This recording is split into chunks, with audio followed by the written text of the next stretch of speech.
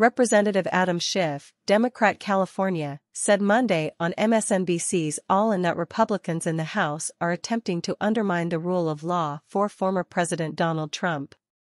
Anchor Chris Hayes said, "There's been reporting that the ex-president has been calling congressional allies, and of course, it is his allies that run the United States House of Representatives. He's urging them basically to do two things, as far as I can read the reporting.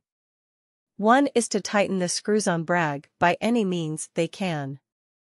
Investigate the Manhattan District Attorney, subpoena him, whatever.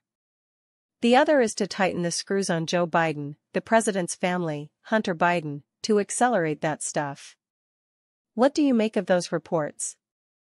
Schiff said, "Well, I don't know whether exactly the Trump people have given those marching orders to Republicans in Congress. I'm not sure they needed to. During the Ukraine investigation, Jim Jordan and others, they acted like the criminal defense lawyers for Donald Trump, and they're doing it again. You know, whether Jim Jordan and Kevin McCarthy needed prodding or not, I don't know. But they've already been writing to the Manhattan DA, demanding evidence, threatening essentially implicitly that he will be subpoenaed if they don't comply. They're acting like they can use the power of Congress to do criminal discovery.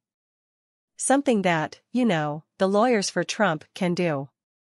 He already has criminal defense lawyers, probably perfectly good ones. He doesn't need members of Congress to do that. But it is deeply concerning that Congress would try to interfere in the administration of justice.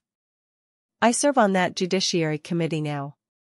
When I was removed from the Intelligence Committee, I was put in the senior position on the Judiciary Committee.